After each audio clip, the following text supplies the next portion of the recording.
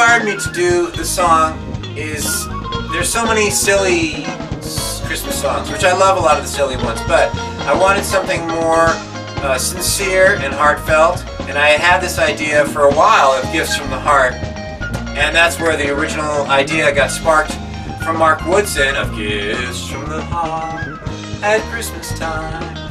But he came up with the basic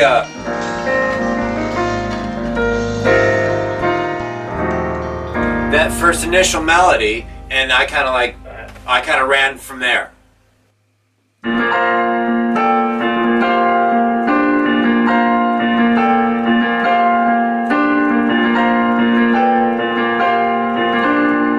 I said, that's it right there.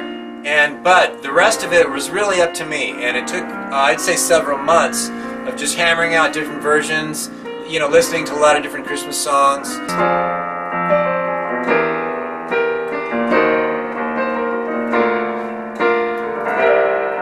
So that's like a cascading, chromatic type of chord progression to make it a little more sophisticated. The message of the song really is to spread goodwill during Christmas and be sincere, not be commercial, and because I think many people really need that. December can be a very difficult time for many of us, and to just get down to what's really important in terms of family and community and helping each other and that type of thing for the song. In order to come up with the lyrics, I really took my time on that. I love Christmas carols. We get a lot of Christmas gigs. December's crazy.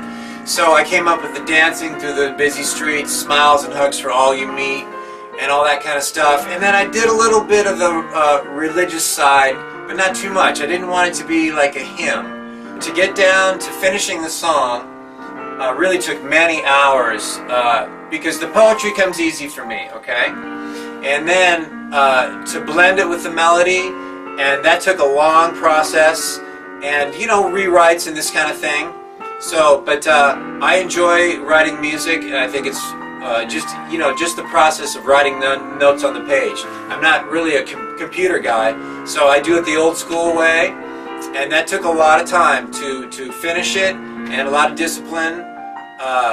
Because, you know, like Sting said, it's the original idea and it's all exciting, but then the hard work is finishing it. I wrote that out with all the bridge and then got all the charts, because I usually work with guys that read music, and you know, a lot of talented musicians just use their ear, but yeah, this was all written out. And so what I decided to do is to get 3 singers. We did a Spanish version, and then a ballad, male ballad version, and then an up-tempo female version. So we did 3 versions of the song. That took a matter of a couple months, and then gathering the musicians, and each version that we did, 3 different versions, is in a different key. So still to this day I have this big stack of you know, scratch paper and whatnot, and because there can be 12 keys to choose from. My long-term objective for the song is for as many artists as possible to record the song. And so far, you know, we have the 3 singers that have done it on my recordings, and then I was fortunate enough for Westlake High School, my good friend Alan Rose, who has a spectacular, actually award-winning program. They took the time to include it in one of their Christmas shows. They have a beautiful theater in Westlake, and that's also on YouTube. Westlake High School Choir performing Gifts from the Heart. And then Dave Miles himself is a very fine tenor, and he recorded it last Christmas. So each season I try to get new singers, and I also have the chart available. I write out professional published charts, and those will all be available. You can reach me at davidbardwatkins@gmail.com. I'll send you the chart for free. And so that's my goal, is to have many people as possible record the song.